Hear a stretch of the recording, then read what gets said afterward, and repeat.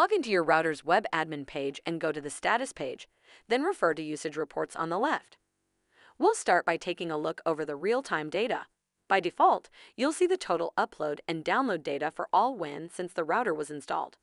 Below that, you'll see data since the last reboot, with the option to look at individual WAN connections.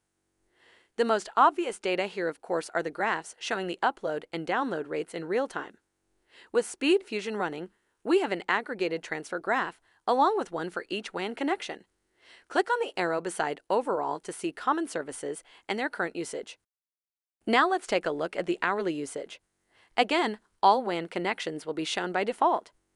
This is the first option that allows us to see usage per each client connected to the network, though it can only be seen with these default selections.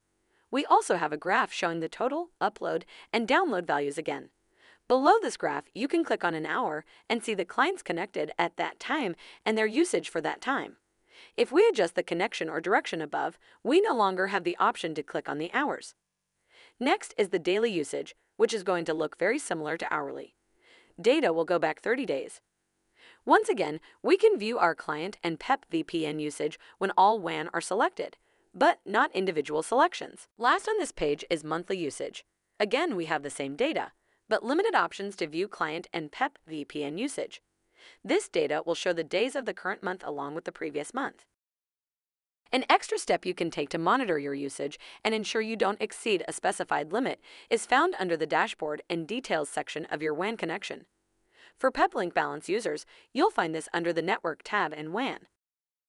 Look for the Bandwidth Allowance Monitor setting. Clicking on the blue question mark here will explain how this works. Once you enable the feature, the system will automatically alert you that the values may not reflect the same as what is shown from the internet provider's side. Click OK to continue. You have additional settings to fill in here now, starting with Action. If notifications are needed, you can set up email alerts under the System tab. By default, the option to disconnect when the usage hits 100% of the monthly allowance. If you deselect this, you're given the option to reserve the usage for management traffic when 100% usage is reached. This is dependent upon you having VLANs in place to isolate management or important devices on the network. See under Advanced or Network for CoS configuration as well, which stands for Quality of Service.